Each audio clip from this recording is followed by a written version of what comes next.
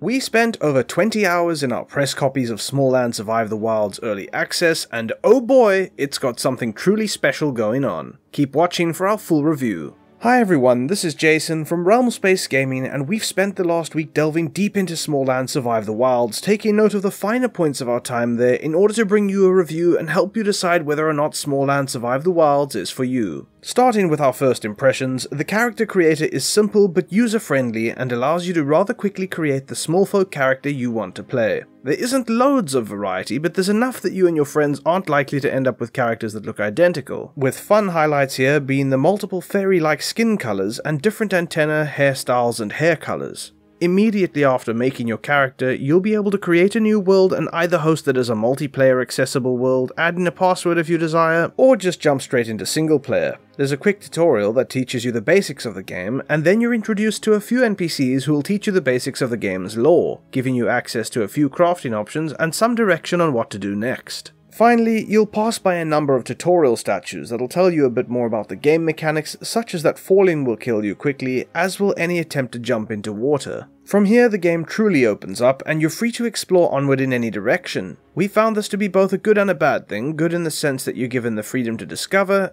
and the world is a pretty big and beautiful place. But it's also a dangerous place, and without too much direction on where to go, you can quickly wind up dead in the mandibles of a hungry beetle, ant, grasshopper, or other hazard. Dying in Smalland Survive the Wild drops all items but for the ones equipped into a gravestone at the location of your death, meaning that you have to go back and collect it. You can only have one gravestone at a time, however, so if you die on the way back to collect your things, your items are gone for good. For this reason, exploration can be brutally punished if you're not prepared, and your first priority will be to gather basic resources in the relatively safe starting area and build yourself a shelter home to keep coming back to. You'll need a bed to set your spawn point, and skip the more dangerous nights, and a campfire to cook food and keep your stamina up so you can sprint and fight. You'll also need a workstation at which to make bandages for healing yourself, weapons to defend yourself, and tools for collecting more resources. Make sure to craft yourself a bow as soon as you can, as you'll definitely need this for some of your earlier fights and to hit flying insects. Once you've got all of this set up, you're in a good position to start exploring the area, and you've got a home to come back to with the treasures you might find.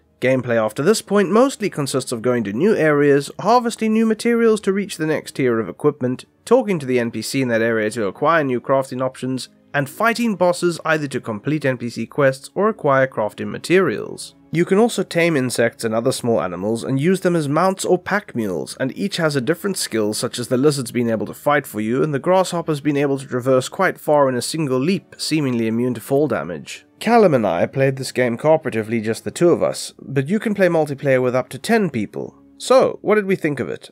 Starting out with the world and the graphics, Merge have created a truly beautiful environment, expansive in size and direction, and with pretty good graphics quality at that. We didn't notice any dips in performance when running the game on medium or high settings, and were comfortably able to record for most of the time that we were playing. The sound design is fantastic, and you can learn a lot about your environment through the sound alone, listening carefully for insects in the area, and listening to the specific sounds they make in order to tell if they're friendly, inquisitive, or aggressive. This goes for the music as well, and that was a very nice touch. As far as the world design goes, the different areas each come with unique challenges and dangers, and the scale is constantly impressive in the way it comes across through the world. We did have difficulties too, however, as progression through crafting tiers requires very specific materials, and you're not really given any real direction on where to go to get these, and you might end up going every wrong direction first. Bear in mind that dying often means restarting from scratch if you die on the way back to retrieve your gear, so exploring can be costly despite being necessary to progress. Flint was particularly necessary to progress early on, but despite this, it's in a particularly difficult to find area, which is also particularly dangerous. It's over here if you need to find it for yourself, by the way. Other notes we made is that buffs shown in your inventory don't currently show a tooltip that tells you what they do, chests store a little bit too little for the amount of materials you need, and there's no way we found to label them all to help organize all your items. Finally, we only encountered 2 bugs during our time playing the game. No, not the insect kind, the code kind. The first was Callum's HUD disappeared at one point and the button to bring it back in the menu just didn't work, so he had to rejoin the server and everything was fine after that.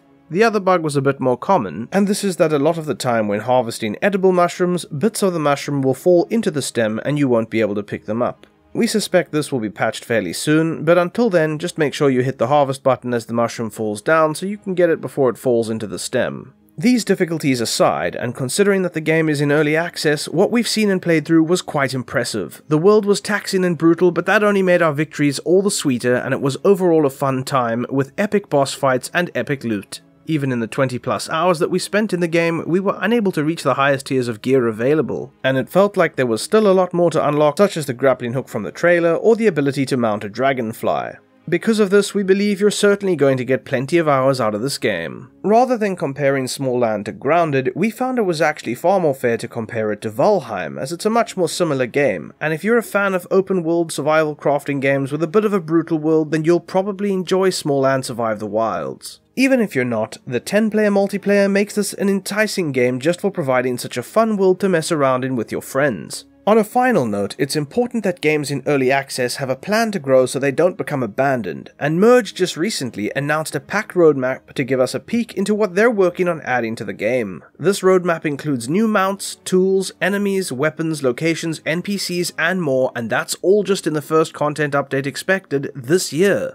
This puts Smalland Survive the Wilds in a great position to grow after release, so there'll be a lot to look forward to. In light of its current position in early access and the features that we still have to look forward to, we're happy to be able to recommend Smalland Survive the Wilds. We hope that this video helped you decide whether or not Smalland Survive the Wilds is for you. If it did, drop a like and subscribe if you want us to keep covering games like Smalland, as we'll bring you the best guides that are quick and let you jump straight back into gaming. I also encourage you to check out our Discord server, where we're growing a passionate community of gamers and giving away some of the top titles. It's a place just to have fun, talk about your favorite games, and connect with the community here at Realm Space Gaming. My name is Jason, and here's a big thank you from everyone at Realm Space Gaming for watching, and don't forget to enjoy the rest of your day.